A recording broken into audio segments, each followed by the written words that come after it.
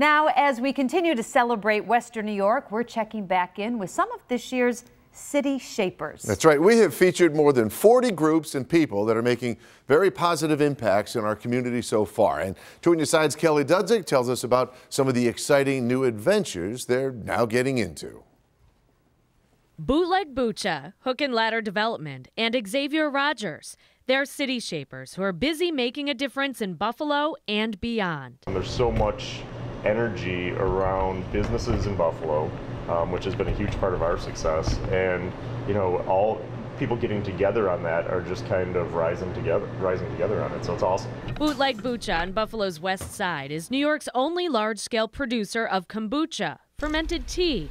Since we visited with Jeff, Heather, and Todd in June, they've added a new and improved fermentation room and bottling line on Niagara Street, giving them the ability to rapidly expand distribution along the East Coast. One of the biggest things we're trying to do in South Buffalo, and particularly on Seneca Street, is introduce it to other parts of the city. You know, we really want people to come down and experience and get a feel for what's going on in this neighborhood. Peter, John, and Gino are the Buffalo firefighters behind Hook and Ladder Development.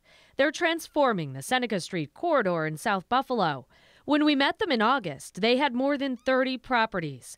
This month, they announced their first tenant at 2116 Seneca.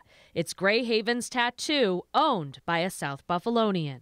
When you see all the kids out here today and you know that you're going to be helping them, how does that make you feel? It feels good. It makes me feel good because it's like if people don't have enough toys, then I could give it to them. Thank you. Thank you. You're welcome, You're welcome. sweetheart. Xavier Rogers is our youngest city shaper of 2017. He collects toy donations and gives them to children at playgrounds in Buffalo. In August, we went with him. Xavier is busy storing stuffed animals in his blue bin to give to children next summer. He also started a Toys for Kids on the Playground newsletter. I can't wait to see what's in store for our city shapers in 2018. In Buffalo, Kelly Dudzik, Channel 2 News.